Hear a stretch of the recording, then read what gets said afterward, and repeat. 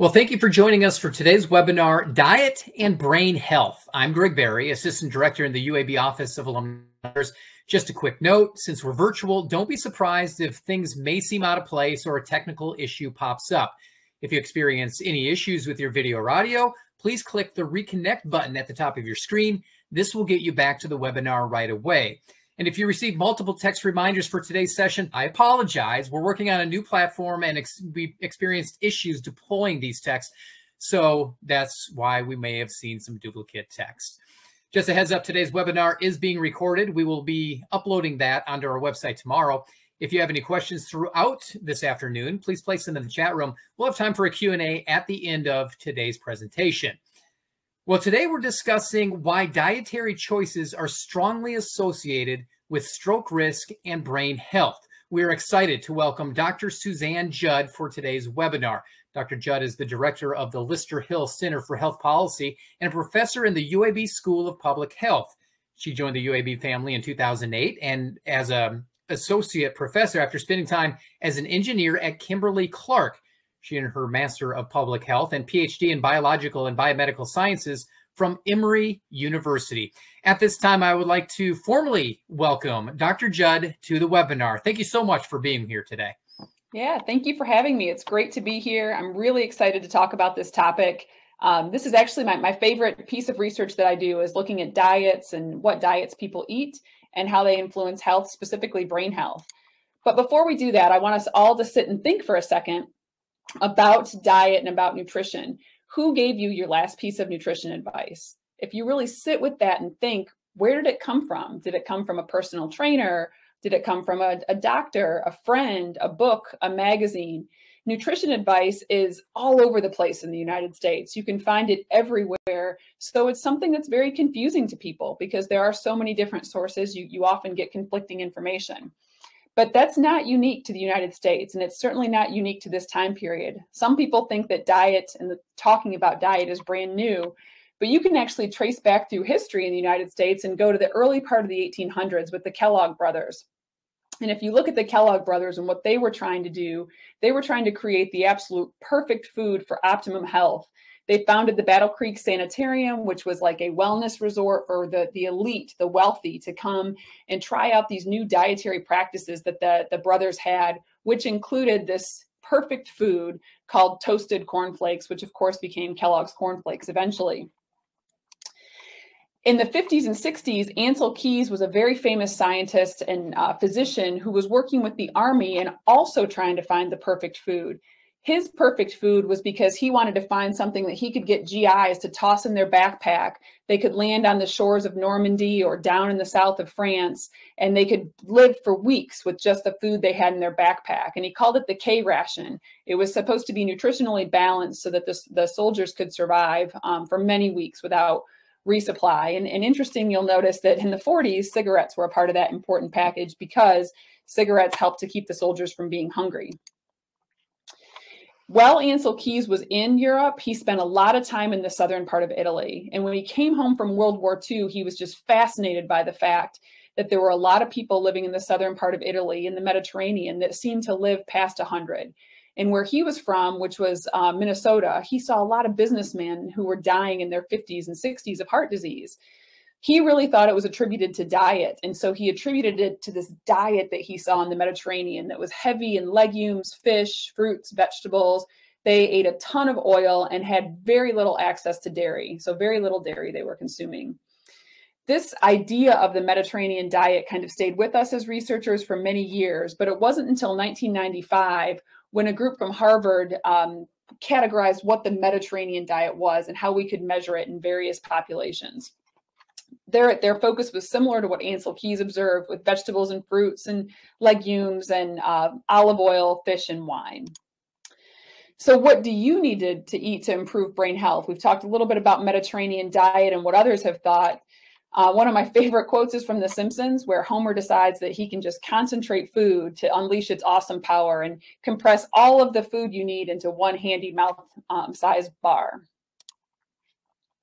We're going to take a step back. Those of you that saw my discussion on concussions a couple of months ago, actually probably last year, I talked a little bit about epidemiology because it's important for you to think about how we use epidemiology to answer a question.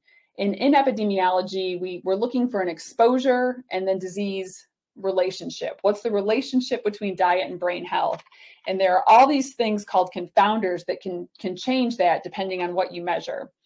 In the case of what we're talking about today, we're talking about diet as the exposure and brain health is the outcome. So you'll want to kind of keep that in the back of your mind as I go through some of the data that's available. How do we measure diet and brain health? Well, this is another thing I want you to think about. In epidemiology, it can be very tricky to measure certain things. And I'd argue that diet is among the most tricky things to measure. Why? Because we eat every day, multiple times a day. So how do you quantify what your actual diet is? Now, some people might be very strict and say, oh, you know, I follow this this paleo lifestyle or a very specific dietary plan, so they feel like they can describe it. But others just kind of eat what's there. And some people don't even think about what they eat at all. So it can be very difficult to assess what people eat. I'm going to talk about 3 different types of brain changes. We're going to talk about cognitive changes, which those are changes where we administer questionnaires to people and we look at how their score changes throughout time. I'm going to talk a little bit about dementia, which is actually a clinical diagnosis that our patients and participants get, and then stroke. So we'll have a couple of different ways to look at diet and a couple of different ways to look at brain health. There are other types of ways to collect dietary data too. Another way is a clinical trial, and that's really considered the gold standard if we want to understand a diet-disease relationship. And in this case, you randomly assign people to a specific diet. There are 2 ways that you can get people to have a specific diet. You can either feed them directly, where they pick up the food from you, or you can provide educational materials and hope they change their diet. I'm here to tell you, as a nutritional epidemiologist, people don't change their diet very often. That's actually one of the harder things in medicine and health that we have, is to try to get people to change their diet. So the clinical trial approach has been challenging at times when we look at how we assess diet. That said, there's one big trial called the Predimed trial. It took place in the south of Spain, and they were trying to determine the effect of a Mediterranean diet on cognitive changes. And basically, that dark blue square all the way to the right that shows the cognitive score decreasing, that's the standard diet that doesn't have any kind of a Mediterranean intervention. The 2 lighter blue lines are 2 different Mediterranean interventions. One was an olive oil and the other was a nut, primarily walnuts and macadamia nuts, where they told participants, okay, here's your liter of olive oil, use this as much as possible throughout the week. And the same thing with the nuts. They gave the nuts and said, eat these as often as you possibly can. And then, oh, by the way, also adhere to these other components of the Mediterranean diet. But from this clinical trial, we can see that that change in fat and that change in trying to eat more legumes, more fruits and vegetables was associated with better cognitive function after about 8 years of follow-up. This same group also looked at stroke. And in the stroke group, when we look at numbers in epidemiology, when you see a number less than 1, that generally indicates that the item you're studying is protective or good for you. And in this case, the folks that were randomized to that olive oil arm, you can see that they've got a number that's pretty far from 1 at 0.65. And the nuts group was 0.54. Both of those indicate a pretty strong association that the people eating the Mediterranean diet with one of 2 types of fat were associated with lower rates of stroke. So here in this clinical trial, we're starting to see some pretty strong evidence for the types of food in the diet. I'm going to switch now and tell you what I do with diet and what I look at. It's using a cohort study. So kind of thinking about what a cohort study is, we call people and say, hey, would you like to be a part of our study? We're going to ask you some questions, and then we're going to follow you for as long as you'll let us follow you. So we follow people, we ask them about their health, whether or not they've had a stroke, and the analysis is longitudinal in nature. But the good thing is that we can assess the diet before we actually see what happens with the stroke. There's a question about the type of olive oil. There is not a specific type of olive oil that's preferred at this point in time. You just want to make sure you know whether you're using it to cook for high heat or using it for salad dressings. Some of the extra virgin olive oils can burn at high heats, so you don't really want to cook with those. You want to use those more as like if you're using it in salad dressings. In my own study, it's called the Regard Study. We had participants spread throughout the United States, roughly 30,000 participants, about half Black American, half white American. And the goal is to understand why there are racial and regional differences in stroke, but we're going to focus on the dietary side of Regards. What we did is assess dietary pattern. And of course, we started again with that Mediterranean diet that I've already talked to you a little bit about. We used the score that was created back in 1995 that gives people positive points for the number of vegetables, fruits, legumes like beans, cereals, which includes bread, pasta, and rice, fish, and then they lose points for meat and dairy and gain points for eating fats that are closer to olive oil. That MUFAs to saturated fat, that's just a comparison of different types of fats. Olive oil is a monounsaturated fat, and lots of the fats and nuts are as well. So this score looks at the ratio of those two things. You also get positive points for alcohol with the Mediterranean diet. Basically, you get 1 point for each of one of those components. So when we look at the Mediterranean diet in Regards, again, looking at stroke, we're looking for that number to be less than 1, because that's an indication that it's associated with fewer strokes. And in this case, I've got the adherence categories flipped, but we had people that were the highest adherers to the Mediterranean diet, those components over here, the vegetables, fruits, legumes, cereal, those are the folks that are least likely to have a stroke in Regards. We also have that cognitive function data again. Interestingly, with cognitive function, and one of the biggest challenges is diabetes. There often is what we call in statistics an interaction, but it just means where the association is different depending on whether or not you have diabetes. And what you can see here is that in people with diabetes, we did not see much of an association with the Mediterranean diet. But in the people without diabetes, we saw, again, a pretty strong association that Mediterranean diet was protective. So now here comes the trick in epidemiology. Does that mean that the Mediterranean diet is not associated with cognitive decline in people with diabetes? Probably not. It probably means that we didn't measure it in quite the right way. It probably means that the questionnaire was not specific to people with diabetes. I mentioned earlier that it's really hard to get people to change their diet. Well, there's one group that it's usually a little bit easier to get people to change their diet, and that's people with diabetes. Diabetes actually is associated with changes in how you feel, where often you can tell that you're not feeling well. So people notice when they eat a high sugar snack that they don't feel as well afterwards. And so they'll change their diet from what the doctor said, but also from what they feel. It's a great question on the kitchen sink. The kitchen sink just means that those covariates that I mentioned at the beginning, that it's we adjust for everything. We adjust for the age of the person, for whether or not they have high blood pressure, diabetes, all these different types of things. So, so that it just means everything we can possibly think of to adjust for. People with diabetes do tend to be older, but that does not usually explain away the association. It's really something related to the fact that having a diagnosis of diabetes often makes people change their diet, and so it's a little bit harder to tease out that association of diet in those people. All right, we can also look at diet in a slightly different way. We can say, I don't want to put a label on a healthy diet. What's the Mediterranean even mean in the United States? We certainly don't eat a Mediterranean diet. Our wines are grown in different soil. I don't want to put a label on it. So another approach we can do is just look at what people report eating and allow the data to create a dietary pattern. So we look at it, we put it into the computer algorithm. It sorts the foods that people are most likely to eat together, and it can tell us what types of foods people in our population are eating and eating together. In Regards, we had 5 dietary patterns emerge. These are the patterns that we had.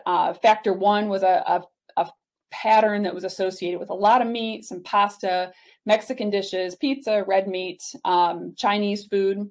We labeled this the convenience pattern because it seemed to be people that go out to eat a lot.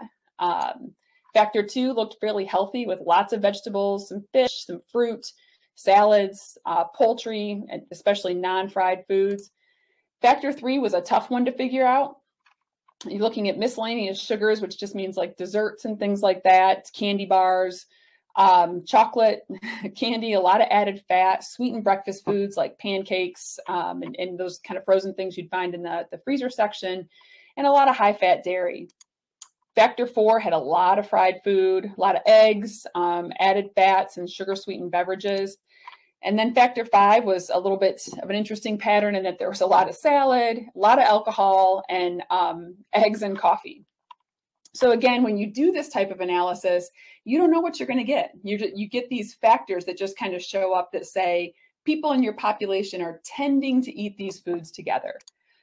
But we can still take those 5 dietary patterns and we can say, okay, they ate these types of things together, but how is that associated with diet or with brain health outcomes? So again, remember, we've got these 5 patterns: the convenience, the plant-based, the sweets, the Southern, and the net alcohol. We called the 4th pattern Southern because it was more likely to be consumed in the South than it was in other parts of the United States. In this slide, what you can see is that people that had the greatest adherence to this plant-based diet, which very similar to the Mediterranean diet we've described, except didn't have as much alcohol, we see a reduction in general in stroke risk all the way over here at the 4th quartile. That just means the people that ate the most of this type of pattern, they're over here all the way on the edge. The Southern diet, on the other hand, which was the one that had the most fat, high-fat foods, fried foods, we see a slightly higher risk of stroke in people that are consuming that type of diet. This type of analysis makes it much more difficult to actually make dietary recommendations from. I'm going to go back to the 5 patterns when we look at it, because of the fact that these patterns are very specific to regards.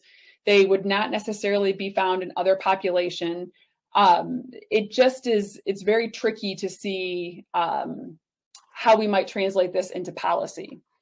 So we have to just take it and say, okay, we see that this pattern that's similar to other patterns observed, like the Mediterranean diet, and then the Southern pattern that's almost the opposite of the Mediterranean, we kind of see that they're lining up in a similar way. And I saw a question about stroke or about stress and whether or not diet and stress are tied together.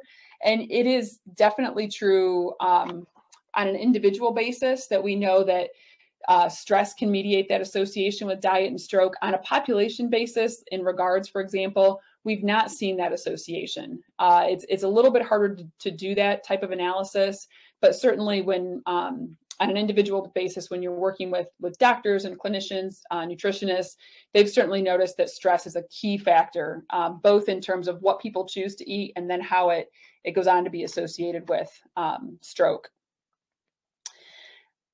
Yep, Stacy, great point about the diet and stroke. And diet can help the neuron pathway reconnect after a stroke. That's absolutely true. Those 2 parts of that are the fat that are in there, the types of fat, and also the antioxidants that are present in a high plant-based diet. So moving on from that type of analysis, let's think about diet in other countries, because that's the other challenge that we have when we look at diet, is that diet's not the same everywhere in the world. We talked about Predimed, and we talked about how if you got randomized to a very specific style of diet, that those folks had a lower risk of stroke and also a lower rate of cognitive decline. We also looked at regards, which was here in the US. We also have studies like Rotterdam, EPIC, UK Bank, and the Million Person Study from China. They all have dietary data demonstrating that one or more of the dietary factors in their population is associated with both dementia and stroke risk. So in general, we see the same pattern around plant-based, around high nut consumption, low saturated fat consumption. Those are the types of factors that we see. Karen, question on whether or not it's best to eat fish and chicken and not pork and beef. That's correct. Fish is the best source of protein, specifically because fish comes with those fats. Fish tends to come with a high, especially the fatty fish, salmon, tuna, mackerel. They come with a lot of fatty acids that are omega-3 fatty acids that are really good for the brain. In fact, a fact that you guys can take back and tell your friends, you've heard of snake oil salesmen. And people say, oh, he's a snake oil salesman, or she's a snake oil salesperson. Well, it turns out that that saying comes from when Chinese immigrants came to the US to work on the rail lines. One of the things they brought with them was snake oil. And the snake oil from China was very specific to the Chinese water snake. And the Chinese water snake had a lot of omega-3 fatty acids similar to fish. So the fat that came from the Chinese water snake was very high, kind of like cod liver oil. So it was very good for people. Well, here in the US, especially in the West where the rail line was being built, the folks were exposed to rattlesnakes. And so people would take rattlesnakes and make snake oil from the rattlesnakes and sell it, and it didn't work the way that the Chinese snake oil did. So that's where the origin of that term snake oil salesman comes from. But it's really around that beneficial fat that's found in fish, water snakes, which is omega-3 fatty acids. Let's see here. The study I want to tell you a little bit about is a study from France. It's the 3-city study. It's a population-based longitudinal study, about 10,000 people, so slightly less than what we talked about in regards. They have very similar outcome measurement in terms of stroke and dementia and mortality. And a couple of years ago, I had the opportunity to take a sabbatical to France, to the University of Bordeaux, and was chatting with the folks there. And I was really hoping to go there and teach and do something radically different than what I do in the US, which is study diet and stroke. And they took one look at my CV and they said, no, we want you to come to look at diet in our population and see what you see. And so I said, okay, fine, I'll do it. Let's see what you have. Well, their dietary questionnaire was not nearly as extensive as the one I'd been using. The one here in the US had 108 items. The one in Bordeaux only had about 10 items. So I had to take this very limited questionnaire and see if there was a way to create a dietary score. And what I did was I looked at all of the different items that were on that questionnaire and compared it to the ones that we'd seen in the US that were associated with healthy outcomes. And 1 point was given to people who consumed raw fruits, raw vegetables, or cooked fruits and vegetables. So the way they asked the question on the questionnaire was they were asked specifically about raw fruits, specifically about raw vegetables, and then cooked fruits and vegetables. So they could have a total of 3 points for fruits and vegetables, basically. They also could get a point for consuming legumes, which are like beans, every day. 1 point given for people consuming fish at least 2 or 3 times per week. And then 1 point for using olive oil as their primary source of cooking and salad dressing oil. So their total score was a possible of 6 points. And as I talked to the lead neurologist, the stroke neurologist on the study, and I told him what I was going to do once I got there and saw the data, he said, yeah, and we're glad you're here. We're excited to hear what you have to say, but this is France. Diet is not, you're not going to see an association. We all eat very healthfully. We don't eat like Americans, so you're just not going to see anything here. Well, we took that score and we looked at stroke first. And you can see here that, in fact, we do see something. There's that number, but less than 1 again, where we see that folks that were having the most fruits and vegetables, the most legumes, drinking alcohol, those folks were actually, I'm trying to look back. I don't think alcohol was included in this. Fish was the big one. Alcohol, I think everyone was consuming, so there's no way to give a point for it. But you see, these folks they have a lower risk of stroke. So here it's showing that maybe this is not a great measure of diet, but when we take the things that we know about diet from the US, the things that have been helpful here, and look at it in France, we're also seeing this protective association. Same thing was true with dementia. Took that same score and looked at whether or not there was an association of this particular dietary score with dementia. And interestingly enough, we again found that it was protective. So people that were on the higher end, just something so simple as basically fruits and vegetables and beans and fish and olive oil, and we're seeing a lower rate of dementia again. Deborah, a question on healthy cheese for vegetarians who rely on that for protein. Cheese is probably not your best source of protein if you're a vegetarian.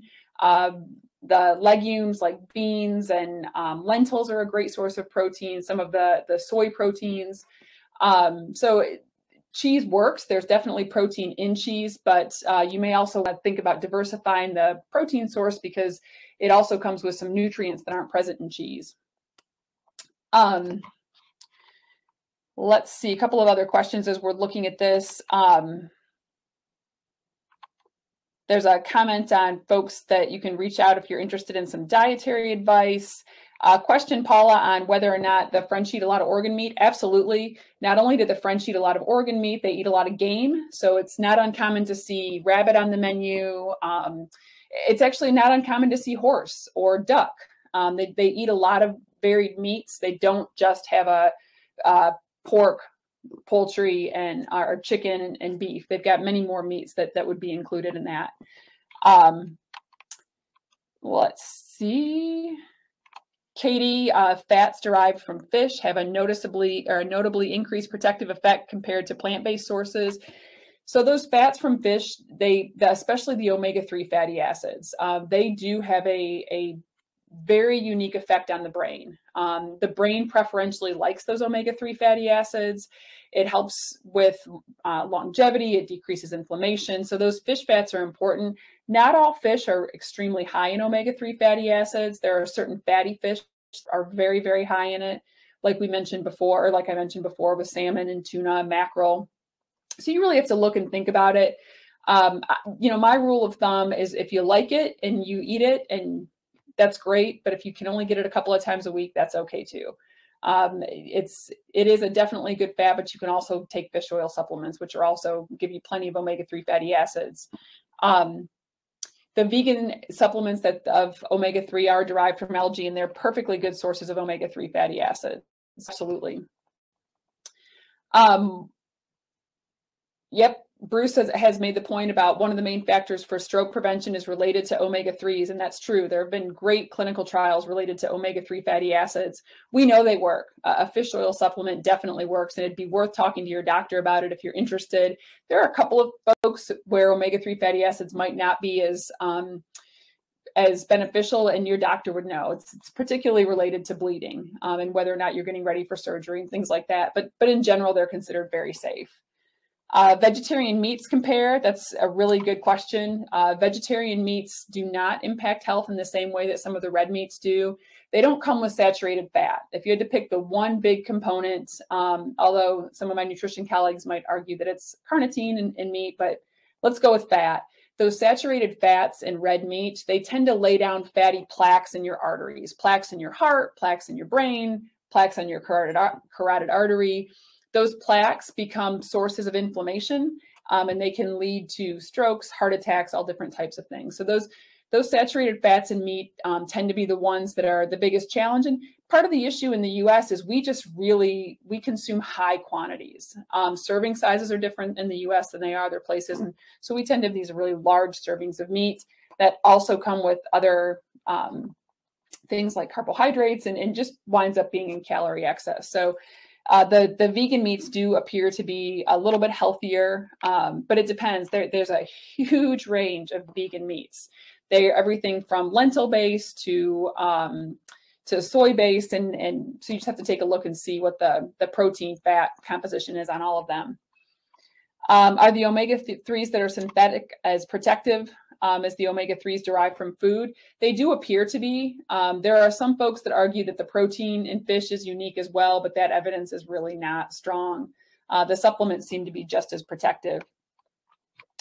Can this diet affect or protect a diabetic? In terms of a Mediterranean diet, absolutely. There have been great studies looking at Mediterranean diets and how they are beneficial for diabetes.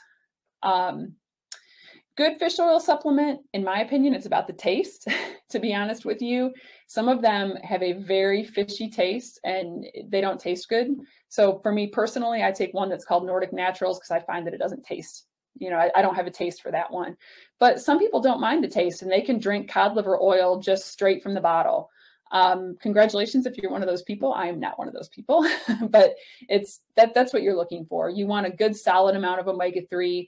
There are different doses you need depending on your unique health concerns, whether or not you tend to have a high inflammatory state, autoimmune disease, things like that. So the doses really depend on your personal needs. I myself take about 1,000 milligrams a day, but again, that's what I choose for me. So it's really up to you and what your health concerns are.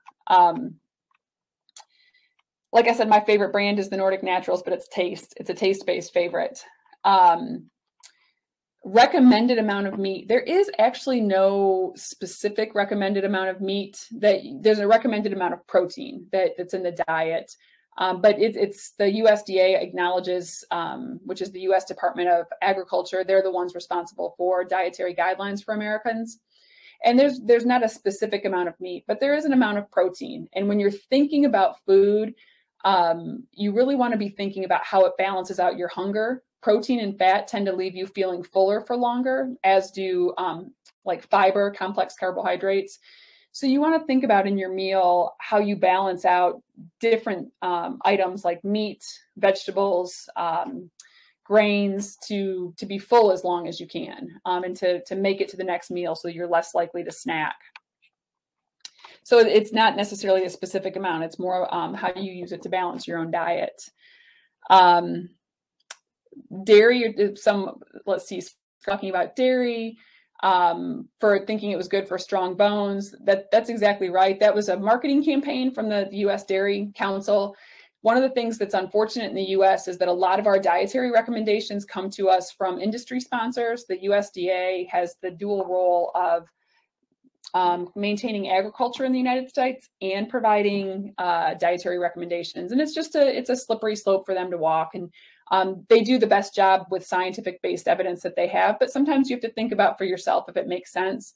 There are absolutely other sources of food that contain calcium, so you can get plenty of calcium from places other than cow's milk. And some people have allergic reactions to cow's milk, so they can't consume cow's milk, and they wind up having to find alternatives, either because they're lactose intolerant or they have an allergy to whey or casein, which are the two big proteins in dairy. In terms of cheeses, the other interesting thing about France is that cheeses are not the same as they are here. The cheeses in France come with a ton of probiotics. They're fermented very heavily. And so we had a whole argument while I was there about cheeses and how you look at cheese, because it's not simple. They also don't all come from cows. In fact, sheep's milk cheese are one of the more common types of cheese you find in France. So again, it's really hard in the US for us to compare our diet to other places. We can't just say cheese, because cheese might mean something different in different places. Where feta does tend to be in the Mediterranean diet, but it's not just feta. There are many, many more cheeses that we don't even talk about here in the US that are considered a part of the Mediterranean diet. Alcohol in France typically consumed is wine. That was the predominant alcohol consumed. But here in the US, we saw a lot of beer in our population, in addition to some spirits. So it wasn't just those things.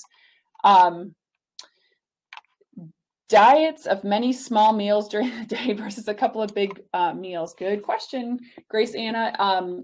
This is where there are two different things, hats I wear as a scientist. I wear a hat as a scientist that is what's based on the science, and that's based on the average human being. Then there's a hat I wear as an individual that's based on my individual health choices and my lifestyle. And sometimes what I do as an individual is not justified by science. I'm going to tell you that right now. There are a few things that I do in my own diet, in my own exercise, in my own meal patterning that's loosely based on science, but I know it works for me. And so in terms of small meals versus big meals, the jury's still out on that. There is plenty of science that indicates that small meals are beneficial for regulating your blood sugar, provided you don't eat at those small meals, and help to keep people from overeating. There's also a ton of evidence that shows that fewer meals during the day, like 2 to 3, or even meal skipping, is beneficial for weight loss and maintaining adequate hunger levels. So the jury's split. I would say it's probably up to you as an individual. And if you find that multiple small meals are how you make it through the day and meet your calorie needs without being overweight, that's the right way to go. On the other hand, if you find that 2 or 3 meals a day is better for you, that's probably the way to go. I will say in France, I gave talks all over as a part of the Fulbright grant that I got. I was supposed to talk to high school students and talk about nutrition and what I know about it and what we do in the US and what I'd observed in France. And the number one question I got from high school students, and I'm not kidding you, this was across probably 8 or 10 different high schools. They said, is it true that Americans eat in between meals? And it always made me laugh at first. I was like, yeah, that's pretty true. This 6 small meals thing, it's something you hear a lot about. Plus, we love our snacks. And they would be just appalled. And they would say, well, how in the world are you hungry for the real meal if you're eating all day long? At one point, there was a young girl who'd been in the US and had been to a high school in the US. And she's like, no, it's true. They have donuts in every classroom. And it made me laugh because I guess that's what they look at, and they see us bring food everywhere. And it's just it's a very different mindset over in France. They don't snack. They hardly ever eat between meals. They focus very much so on breakfast, lunch, and dinner, and they're much larger meals. So it just is a little bit different. Let's see here. Repeating the point about alcohol, absolutely. So the alcohol that's consumed primarily in the United States was beer, some wine, and some spirits. In France, it was primarily white wine and red wine. Red wine does contain some very specific compounds that are beneficial in terms of reducing inflammation, but the amount of red wine you have to drink to get the benefit from that antioxidant is extremely high. In general, the benefit from alcohol that we see for cardiovascular disease and brain health stems more from the fact that it changes the HDL-LDL balance, which is a cholesterol, gives you more of the good cholesterol, a little bit less of the bad cholesterol. But it's a fine line with alcohol. You can consume too much very quickly and then have changes to your liver that lead to increased inflammation. So alcohol is a tricky one. It works for some people, but not all people should consume alcohol. It's definitely not a recommendation. Thoughts on intermittent fasting and brain health. There have been a couple of really great studies on intermittent fasting and brain health that have shown a cognitive benefit. But there was one caveat in that on the fasting day, often there were decreases in cognitive function. So it could be with intermittent fasting and brain health that the benefit is, specifically the long-term benefit and may not be the short-term benefit on the actual day that you fast. Beyond the supplements and fish, you can also get omega-3 fatty acids from nuts. Walnuts are a good source, flax, and hemp seeds. So those three are all great sources of omega-3 fatty acids as well. In conclusion, you just looked at a ton of data, 8 different dietary patterns in 3 different countries using 3 different brain health outcomes. So we've seen a lot of different dietary patterns and how they affect brain outcomes. One thing I hope that I convinced you of is that diet matters. It really does impact brain health. It impacts stroke risk of dementia, and cognitive performance. In terms of the latest and greatest that the scientists are saying, the MIND diet is the one that's the most popular. This came from Rush, from Dr. Martha Morris, the late Dr. Martha Morris. She developed she took a look at American diets specifically. So this really comes out of American diets and said, what are the foods that seem over and over again, no matter what population we look at, what populations or what are these foods that seem to be good for the brain? And she combined what we've learned in the Mediterranean diet and with the DASH diet, which is a diet designed to stop hypertension, and identified 12 pro-brain food groups. And that's the green leafy vegetables, other vegetables, nuts, berries, beans, legumes, whole grains, fish, poultry, olive oil, and wine. So these are the foods that, if you really want to walk away from here and say, okay, what should I put a little bit more of in my diet? And then look at what should I take a little bit more out of, maybe a little bit of the red meat, the fried and fast food, pastry and sweets, butter and cheese. So these are the components of the MIND diet. The results of a clinical trial with this diet were just released. And in fact, people who changed their diet and ate more of the pro-brain foods and less of the less beneficial brain foods, they actually call them unhealthy. I don't like to use the word unhealthy. So my word is less beneficial. They found that it's associated with cognitive protection. So eating those pro-brain foods really helped to preserve the cognitive function of people in a Chicago study. This is probably the diet you're going to hear the most about in the next 10 years in neurology and brain health. It's the one that people are really starting to come around and think about how to operationalize it for patients. The other big challenge in diet is how we talk to people about food. You're all here because you're interested in diet, so you may have some level already that you've thought about. But I can tell you 30% of the people that I talk to in a given day they don't think about their diet. They eat what's in front of them or what's convenient in that moment, whatever's prepared for them. So that it's very different for a lot of people. So we want to keep recommendations as simple as possible so that we can make the biggest difference in society. A couple more questions came in while I was chatting. That's a great point about Dr. Peterson's work. She has fantastic work on intermittent fasting that I highly recommend folks take a look at in terms of what you're interested in learning about. Deb, thanks for the question about hemp and CBD oil. They are not necessarily the same thing.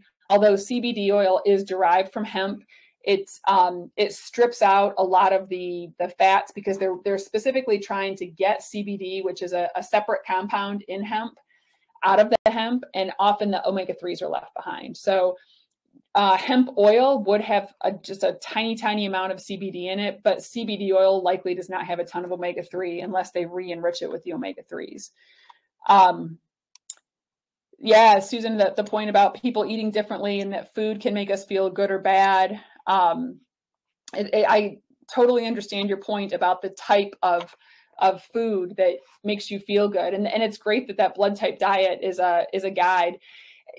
You have to be your own experimenter when you're thinking about your own health. I think it's good to start from what we see here with the MIND diet. That's a really good starting point if you want to just guess. But then as you play with it, you might find that individual components of the MIND diet, like for example, beans and legumes, there are a lot of people that just can't tolerate them because they make them too gassy and people don't want to be gassy. So that's something they can't do. The same is true with wine. Not everyone should drink wine. So this is not, you must consume all of these things. It's think about it. Think about where you can put a few more of these in and a few less of those fried and fast food and the pastry and sweets and butter. It's definitely not a 100% solution. We've talked about a ton of different types of diets today. The one thing I wanted to say, because it cracks me up, is that probably the best nutrition advice came from a journalist. This is Michael Pollan, who wrote The Omnivore's Dilemma, among a couple of other books. And his best quote is, eat food, mostly plants, not too much.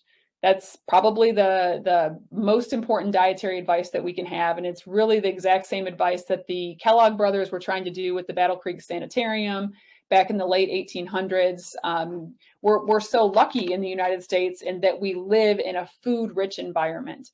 It's always easy to find food. Like the French student said, in American high schools, they had donuts sitting out. Food is everywhere here. So it becomes harder and harder to make good choices.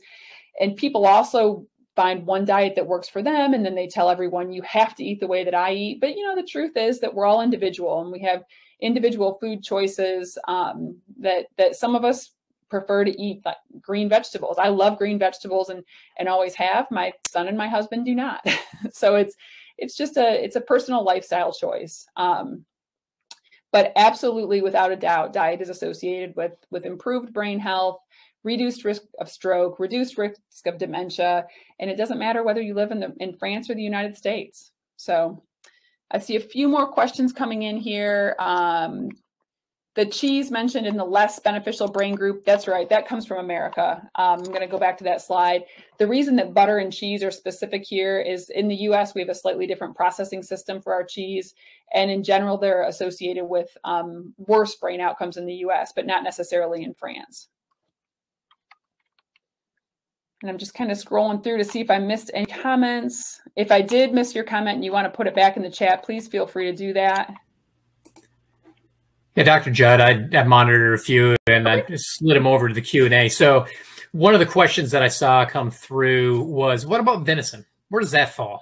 Yeah, that would be in the game category. It tends to be more like poultry in terms of the amount of saturated fat in it. So it tends to be a little bit more healthy than beef, but really just depends on the type of beef you're eating as well. So but it is a meat. It's definitely a meat. And did you see a lot of people with celiac disease outside the United States?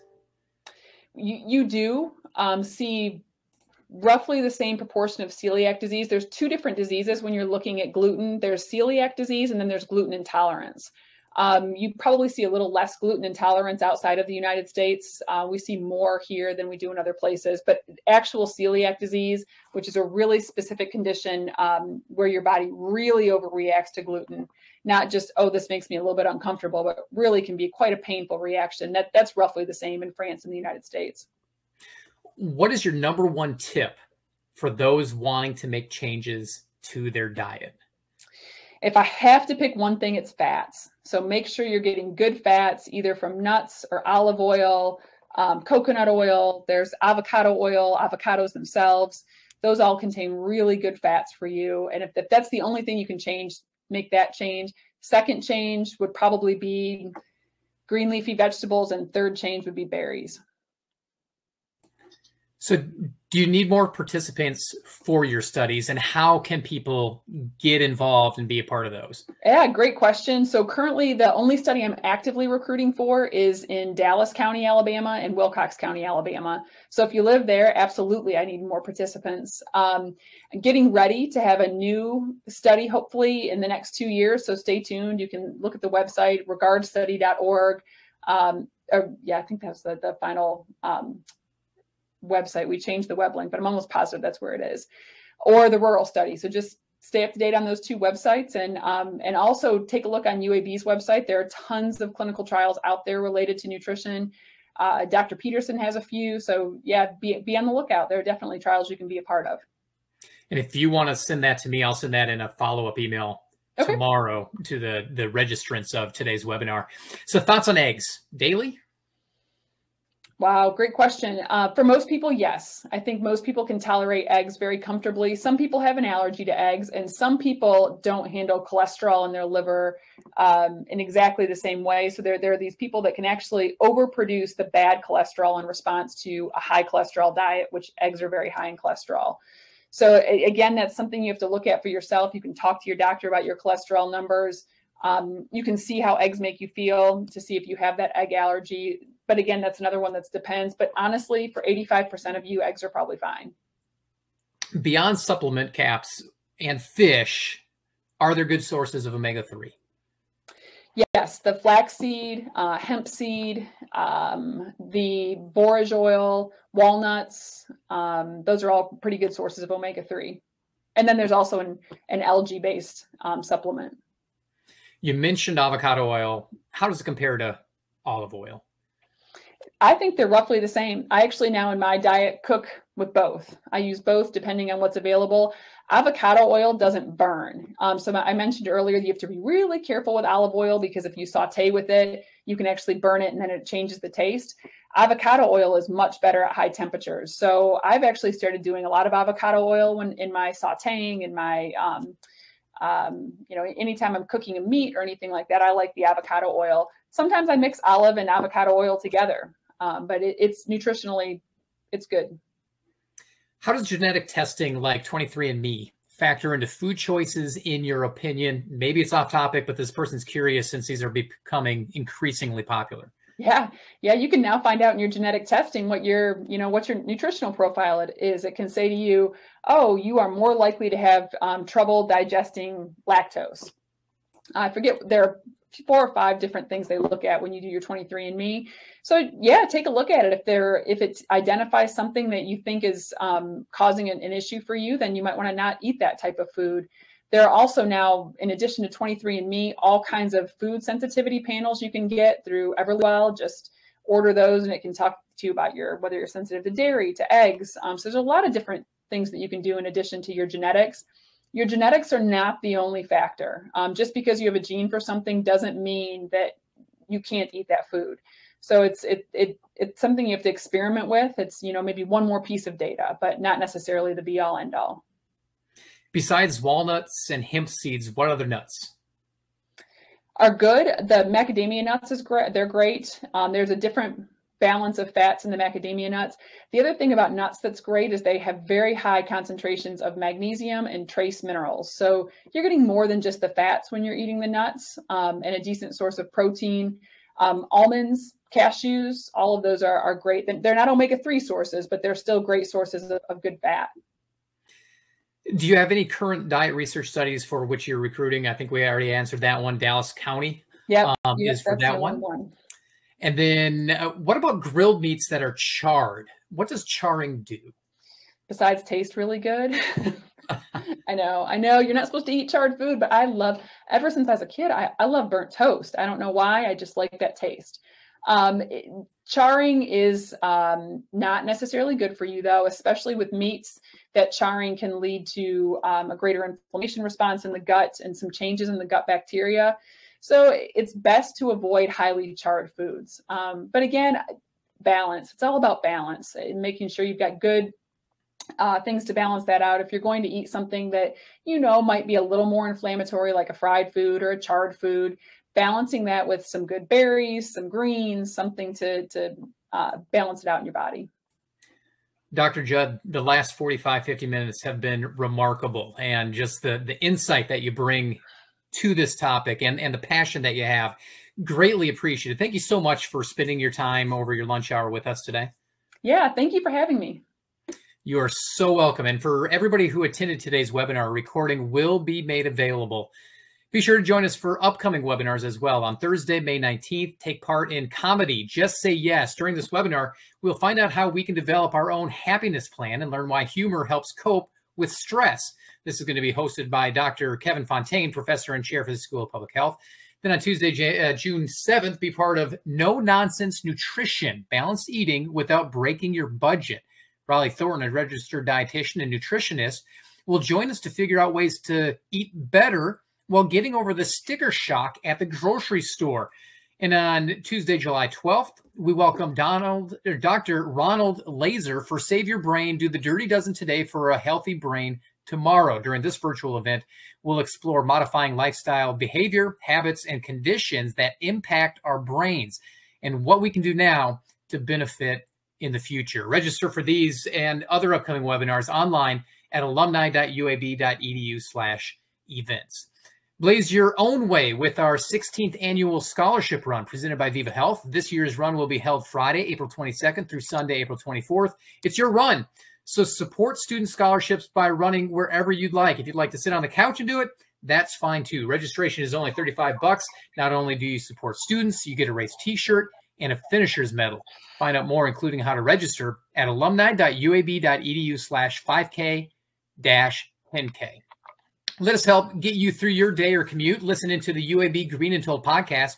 New episodes are released every other week. Listen back to episode 59, Your Diet, Your Health, with Dr. Suzanne Judd. Fantastic conversation back in November with her. Download the podcast on Spotify and the Apple Podcast app or by visiting our website. And be sure to stay on top of all things alumni on social media. You can look us up by searching UAB Alumni on Facebook, Instagram, and Twitter. On LinkedIn, it is Alumni Career Community. So as we close this afternoon, be sure to give us feedback. The QR code on your screen will send you to a short survey, and I do mean short. I'll leave the slide up for a few moments as we wind down so you have a chance to provide us with your feedback. Once again, thank you to today's guest, Dr. Suzanne Judd. Thank you all for joining us over this noon hour, and as always, go Blazers.